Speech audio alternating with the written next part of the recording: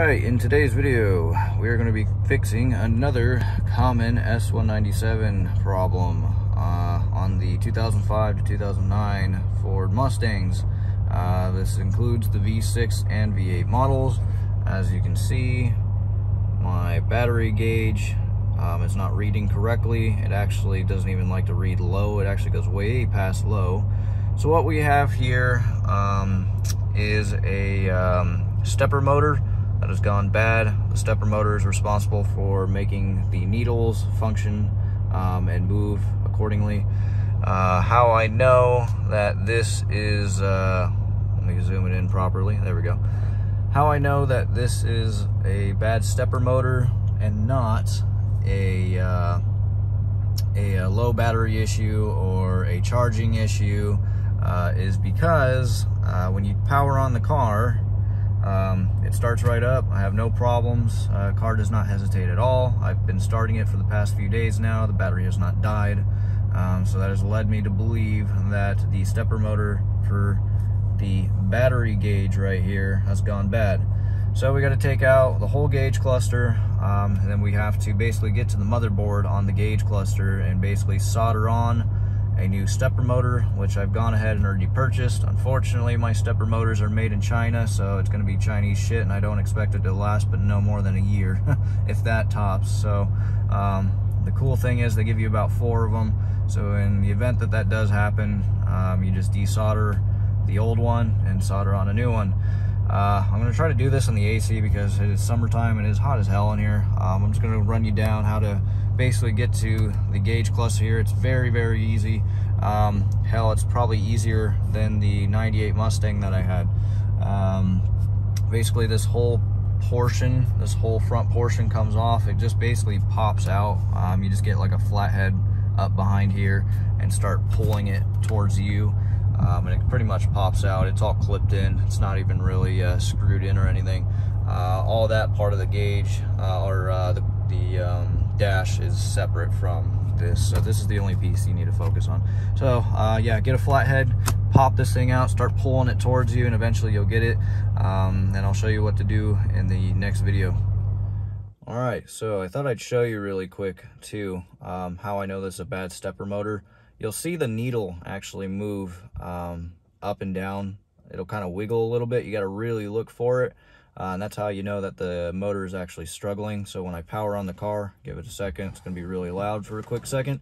But focus on that needle as it tries to climb up to high. This normally should read in between low and high. It might actually swing a little bit on the high end.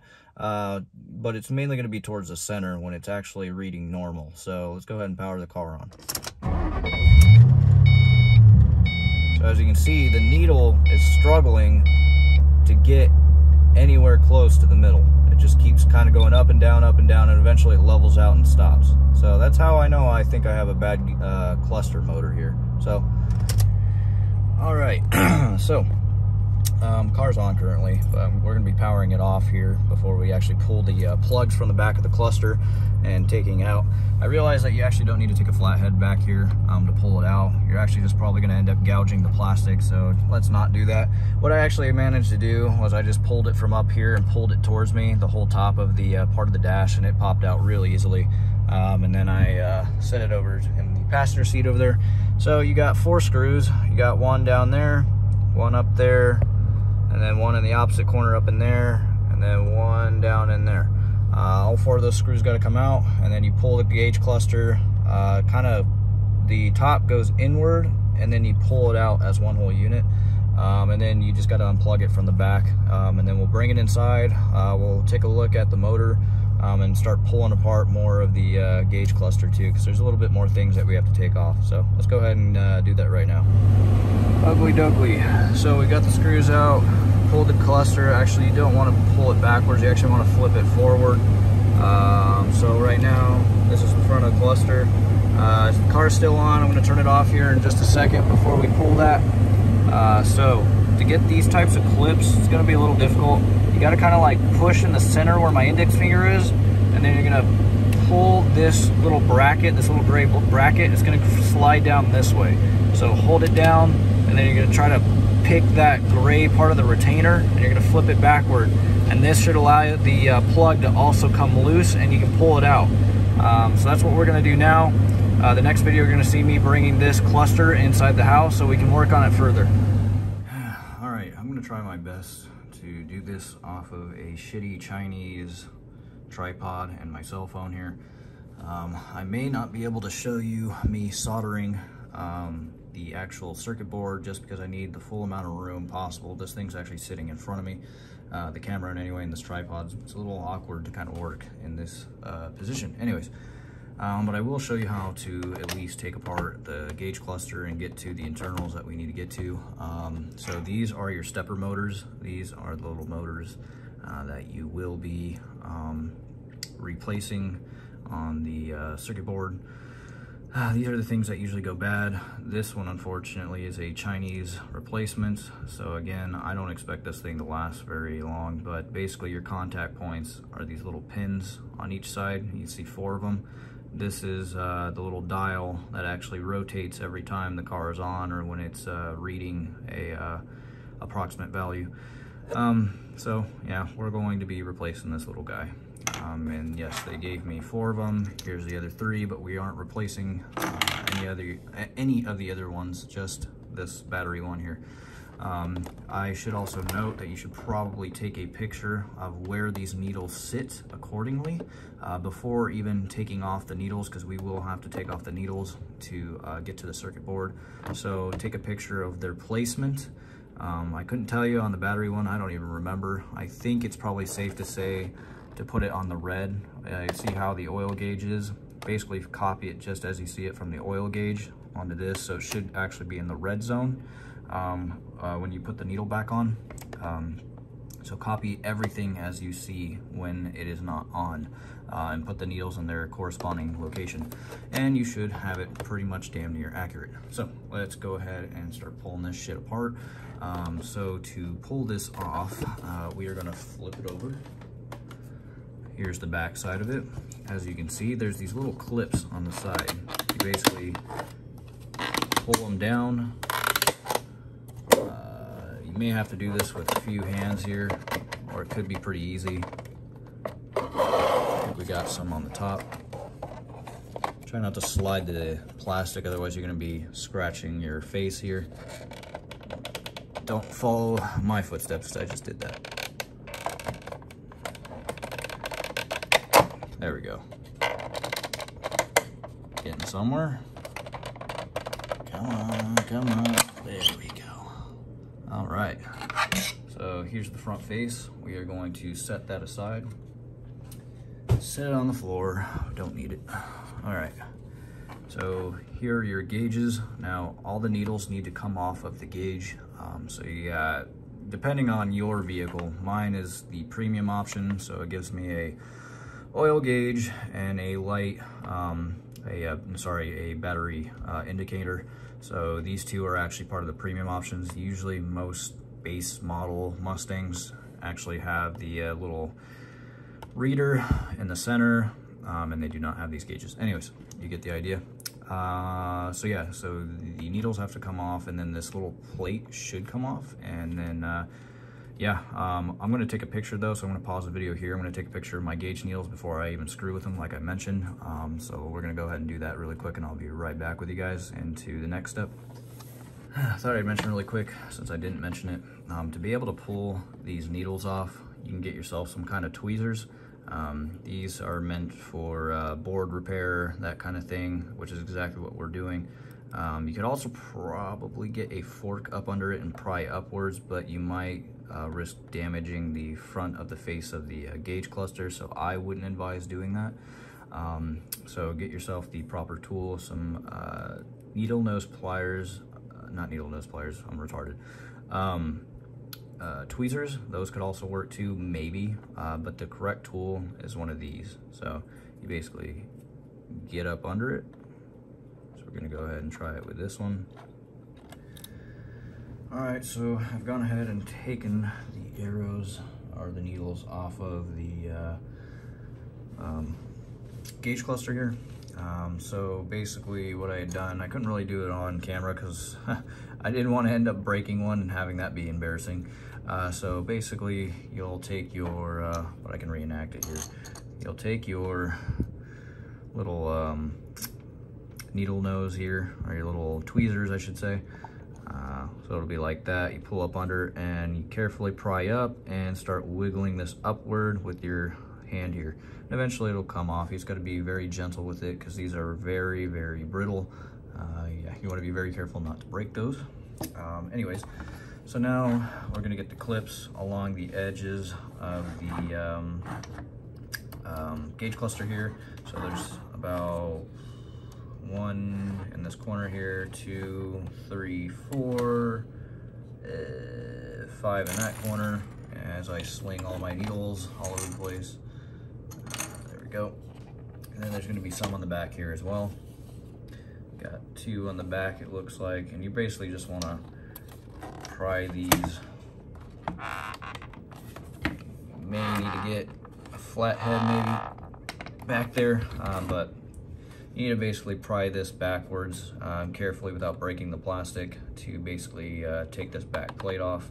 I'm gonna do that off camera right now. You may need to take a flat head. I'll let you know what I use to get it off. Alrighty, so I've gone ahead and taken the top plate off here. So I actually use my hands for the most part, and I just got the ones on the front.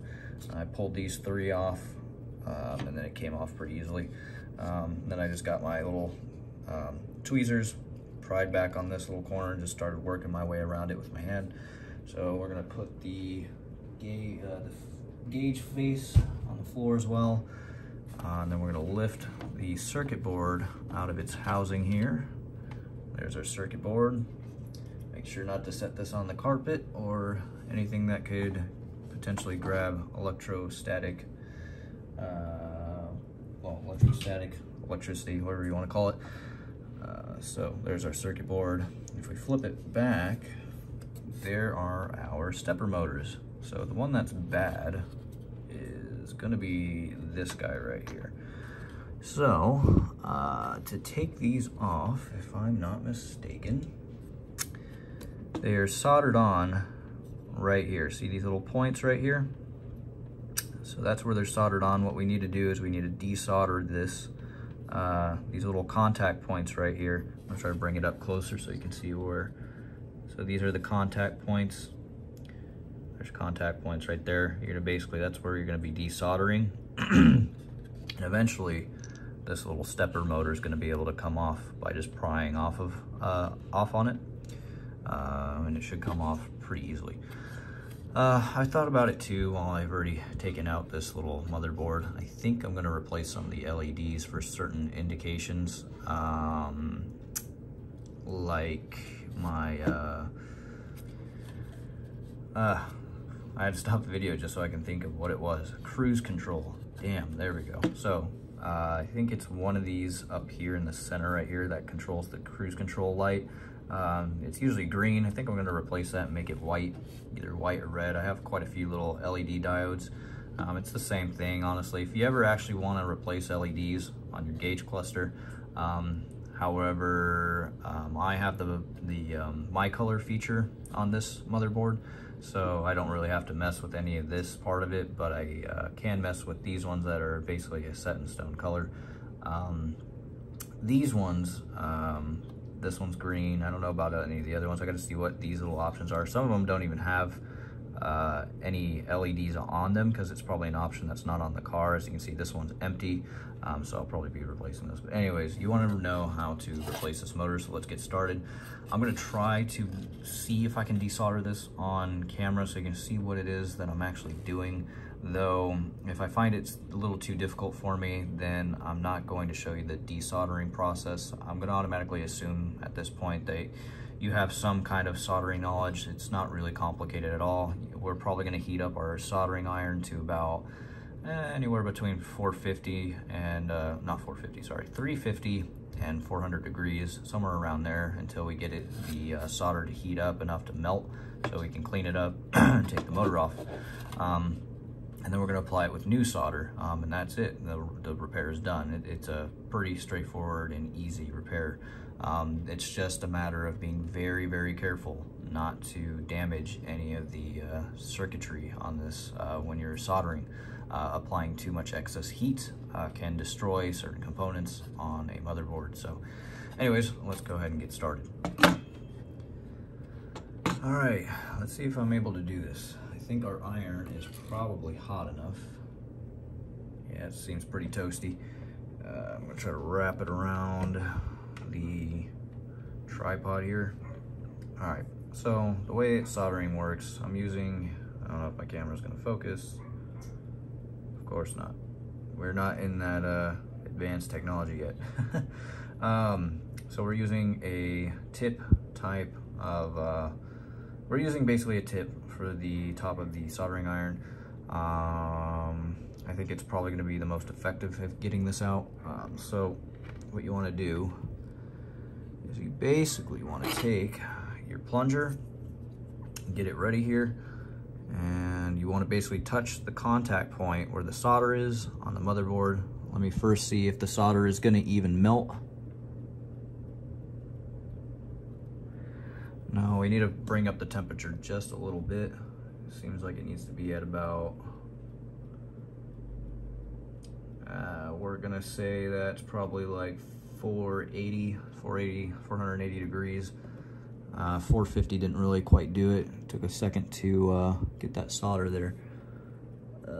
So as you see, let's see if I can try to zoom in on the camera here so you can kind of see what I'm kind of doing. That might help a little bit. Let me try to point it downward. Again, I don't have a proper setup for this, so I apologize. I don't really do this stuff on camera. All right, there we go. That should work. I zoomed in there. So now you can kind of see what I'm doing a little bit better. So here's your contact points. You got one here, one there, and one there again. So take your plunger. We are now at about 480 degrees, near 400 degrees Fahrenheit. Basically, you want to touch the tip here where the solder is until it melts. There we go, just like that. We've cleared the solder from that spot. So we got one contact point done. Now we're gonna do it on the next one here. Honestly, I need more light for this. I should have probably used my camera light. You know, we're gonna do that. I don't think that's gonna help a whole lot, but it's better than nothing. All right, so let's go ahead and get this contact point. We're now charged for our plunger. You wanna do this quick. You wanna use not too much heat, as less heat as possible. I don't think I got that one really good. Hold on, I really gotta look.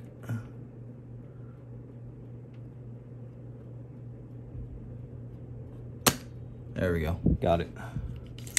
All right, so that point is done. Now we gotta get these two.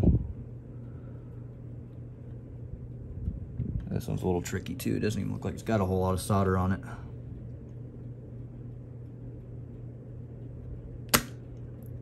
That one's kind of done.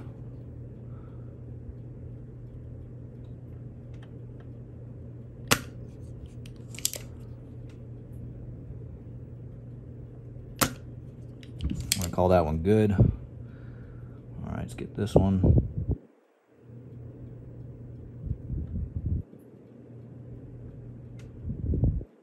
I don't think I got that one really good either. These contact points are really, really small, so it's really hard to get them. All right, I think I got it. So if you think you got the contact points and you cleared all the old solder off the board, let's go ahead and bring it up close here. So that's what it kind of looks like. I may or may not have gotten all of it. If you find out that you didn't get it, then just keep working at the contact points, trying to get as much of that solder around that contact point, that little pin that you see sticking up, as much as possible. So let's go ahead and flip it over and see if we can take it off. So that's the one that we're working on. So let's go ahead and try to wiggle it off. So we did not get all of it off. As you can see, it's still pretty stuck on there. So that's the gist of what we're trying to do. We're trying to basically get as much of the solder off around these little pins as much as possible. And eventually it'll come off. So what I'm gonna do is I'm actually gonna put a little bit of some flux around these little pins because it might help with picking up some of the solder. And that's probably what I should have done at the start of this. So let's see. So you are seeing firsthand experience of solder work. So we're gonna kind of coat that pin right there with some solder, or sorry, flux. All right, let's get this one here. And when we finally put in the new motor and, you know, put the new solder on and, you know, make these pins official with the new solder, we're going to clean up the flux around these contact points because it's been told that they can corrode metal. So it's just a professional thing to do to wipe off excess flux when it is not needed. So let's go ahead and try this again. Get our plunger here and our soldering iron and give this another go. Now that we got flux around there, should help with picking up a little bit of the old solder. Let's try that one more time. Let's try this one. Not worried about damaging the old pins on this because again, we aren't going to be reusing this motor. All right, we're back. I figured it out. I figured out the trick to it. So I already got it loose. I put it back in just to give you a reference of what it is I did. All right, so you can barely make out the contact points. You can kind of see them sticking up right there. They're actually coming loose because it's already been screwed with, but there you go. So now you can see the contact points kind of raised up there. So what I did was I got as much of the solder around these contact points as much as possible. And eventually, if you take the soldering iron and put it against the pin, and then you take the back, well, you put it against the pin and eventually it'll kind of break itself loose. You'll hear the pin kind of make a little bit of a crack noise and then the pin will actually come loose. And that's how you know that it's detached from the solder. And if it decides it wants to solder itself back together, then it's probably possible that you got more old solder on the contact point and you still need to take off more of the solder off. Eventually you hear the pin pry loose from the solder and that's how you know you're golden. And then eventually you'll be able to pull back and pull off the old motor. Now remember when I said that you have to put it in the correct orientation? Well, these only go on one way anyways, because if you notice, the holes are already cut out to the how they're supposed to be located. So you don't really have to worry about the correct orientation. So I don't know what indicates this thing is bad, but obviously we do know it's bad. This is actually a US made motor, so I'm kind of sad that I have to put on a Chinese one, but at any rate, so here's our new one. So this is going to be our new one. I'm going to place that right there, press it in carefully. I'm going to take it off for a second so I know it's in. All right, we got it in. Even has a different part number on the back of it. That's how you know it's Chinese. All right, so we got it pushed in. So there's our new one on the bottom left right there, pushed in. Now what we're gonna do is we're gonna take a little bit of some more flux here. Again, guys, this is a very easy repair. This isn't really complicated at all. As you can see, anybody with a slight bit of soldering knowledge can do this. So, I mean, I learned how to solder quite literally with a putting on these LED diodes that you see along the rim here. I didn't do it on this though. I did it on the interior HVAC controls and all that. It's the same concept, honestly. Soldering, don't let it intimidate you. It's actually really easy. It's just putting it at the right temperature, taking your time. Make sure you don't put too much heat on the contact points because I have damaged contact points before. But you know, if you break something, you live and let learn. It's not the end of the world.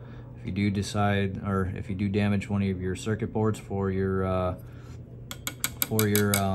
gauge cluster, well, you can always find another one on eBay or, you know, the junkyard. Sure, you got to spend more money, but you know, you learned, you gained experience through your failures, so it is what it is. All right, so you take your soldering iron, you grab some solder, some brand new solder. This is, I don't know, I got this off Amazon, so it's slightly flux, but this is lead based, so you want to make sure you wash your hands thoroughly after touching this stuff. So what you want to do is you want to take your solder here in one hand. You want to put it against the contact point. These contact points are really small, so it's going to be a little tricky here, but you put it up against the contact point. Let me see if I can kind of zoom in a little bit better here. Let me bring the camera back just a wee bit.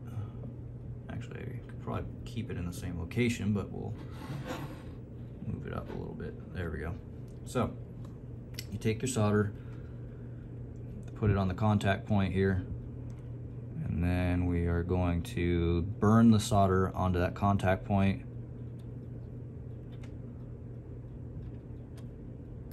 It's a little tricky to do.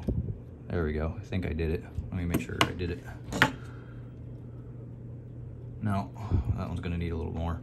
Yeah, this one's a little bit of a tricky one to do just because it's such a tiny contact point, so it's a little difficult to do.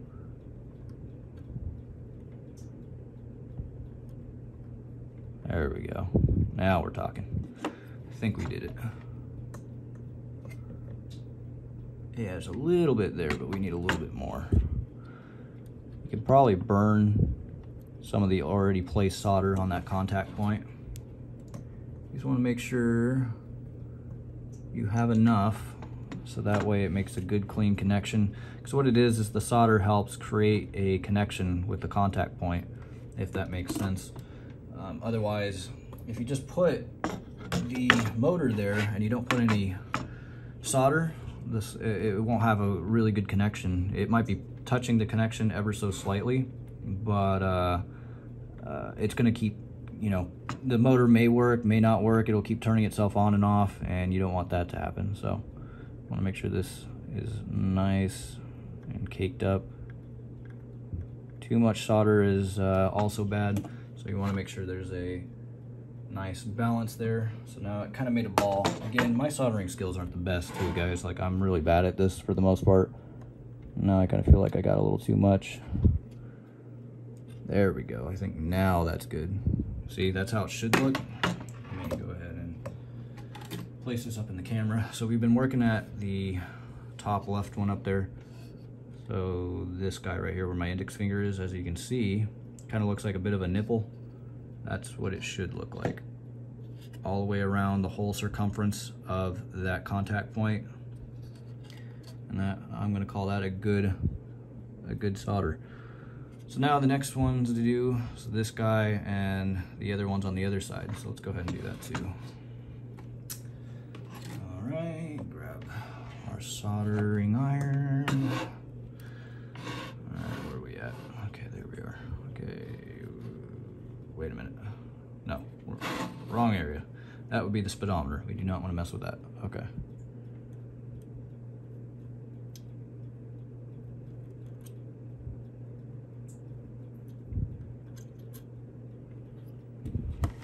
See how that one looks.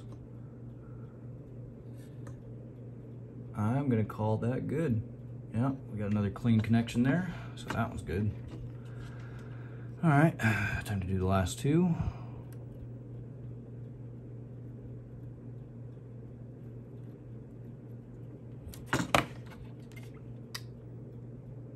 All right, that one's looking good too. These ones are a little bit easier than that first one that we started with.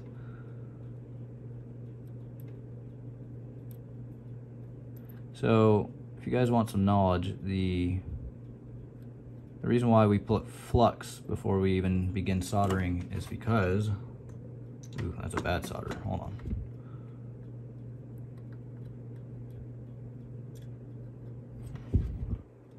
There we go, that's a little better. Not the greatest, but a lot better.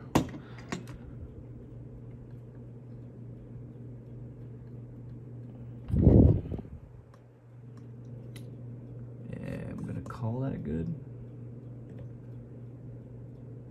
This one could probably use just a tiny bit more, Very, very little bit.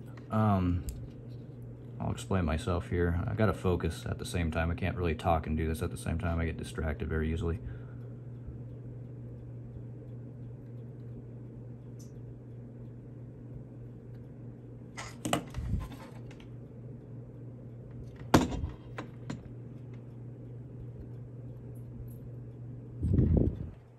There we go, that's cleaner. All right, there we go, and we're done. Our new motor is installed. So why we put flux, this nasty goop, on the contact point before we put solder on is because it helps the solder spread evenly across the contact point. If you try doing this without flux, it's going to be a living nightmare. It might be able to adhere to the whatever's left on the contact point from the old solder, but it makes life so much easier with solder when you put flux around the contact point. So a little bit of some tips there. So I'm gonna ugly dougly. Time for some reassembly here. To reassemble it, I already gone ahead and replaced some of the LEDs that I wanted to do. So the turn signal LEDs are now actually red. Maybe I'll showcase that at the end of this video here instead of green. The cruise control light is also red now instead of green. I didn't mess with any of the other LEDs here. I just left them alone because I don't want to make everything red, because then if something important does happen, like a check engine light, I'll know exactly what that light means when I see the color. All right, so to put this back together, you get the bottom housing, the black housing, and then you go ahead and lightly put it in here. By the way, I thought I'd mention as well, if you ever wonder how to change out the chime for your, you know, do a custom chime maybe, this is your chime module right here, this little gray box. So that's the thing that makes that bing bing noise every time you open the door. Just a little heads up there, in case you want to do some more custom work. So let's see here, put this in here. I don't know if that snaps into place. I don't believe it does. It just kind of sets in there. Yeah. Alrighty, so it should just kind of set in there. Make sure that you clean off your little speedometer gauge here. Not speedometer, your mileage gauge here. Make sure that it's cleaned and wiped off. That way you don't have any fingerprints on it. Alright, and then the same thing goes with the face here. So here's the face. Make sure this area right here, this little green film area right here, has also got no fingerprints. I've just been touching it like a retard, so now I gotta clean it, as well as the back of it. So I'm gonna go ahead and wipe that real quick. Check it out. Yeah, we good. All right, so you're gonna take the face and you're going to just snap it into place. Though, maybe you need to do this with 2 hands.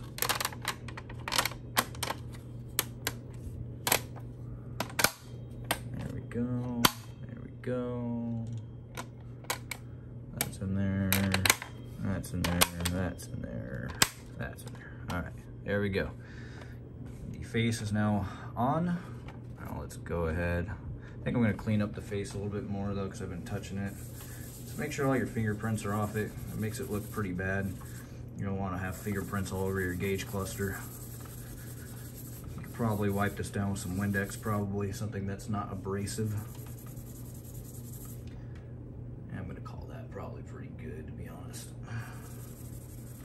All right, so now we're gonna put the needles on in the correct positions. So I'm gonna have to pause the video for right now. Basically, you just wanna put the needles on. The little studs from the stepper motors are right there. Put them on that little stud right there and put them in the 0 marks and in the red marks for the most part, and you should be pretty solid. I'm going to do that right now. I'm going to look at that photo that we took to make sure that they are in the right position. For the battery one, since that one was broken, I'm just going to leave it in that little red spot right there, exactly on the red line, and it should give us a proper reading. Once we turn the car on, we're going to see if the battery light is working and functional again. So let's go ahead and do that now. All right, so the arrows are now on the board, and it should look something like this. Everything should be in the 0 mark.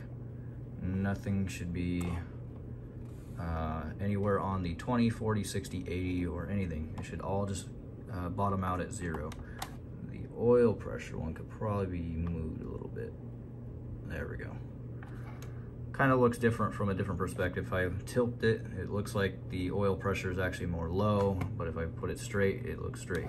So it's kind of weird how that is. Anyway. Alrighty, so I've gone ahead and cleaned it. So all you have to do is just snap it into place. I believe it goes up and over. Been a hot minute since I just did this. Alrighty, so as far as reassembly goes, same way it goes in, same way it goes out, vice versa. I've already went ahead and plugged it in. As you can see, my theft light's already working. So let's go ahead and start up the car and see if it fixed my battery indicator light. Let's pray, right guys?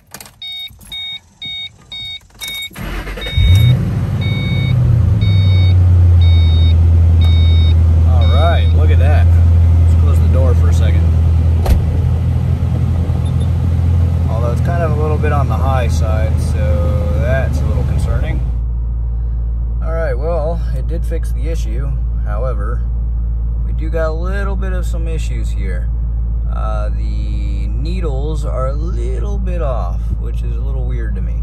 I'm thinking they got to go in a little bit higher up, but I'm not entirely sure. As you can see, my battery indicator light is fixed, but it's not quite in the normal spot that it once was, actually. But it did fix the issue, so I mean, that's pretty much a job success right there. Or I don't know how you say that, but yeah, I don't know about the temperature there, but I bet if we turned it off, maybe it'll actually fix itself or level out. I don't know. We can try that right now.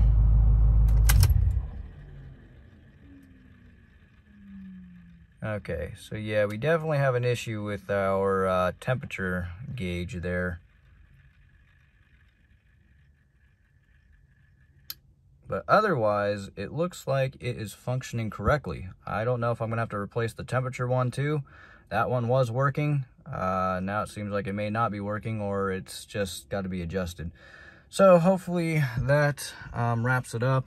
Again, so you got 4 bolts to put it back together, and that's basically how you fix a stepper motor on a gauge cluster. This doesn't just apply to Mustangs. I think a lot of modern vehicles these days have stepper motors, whereas the older models like my 98 had actual, like these little mechanical motors that you basically pop on and off. So hopefully that wraps that up. If you have any questions, comments, or concerns, please feel free to get back to me. Oh, and I thought I'd show you my red LEDs for my turn signals. They look a little orange on camera, but they rest assured they're actually more of a red. So that's kind of cool. Now I got red turn signals. So anyways, I'll see you guys in the next video. Peace out.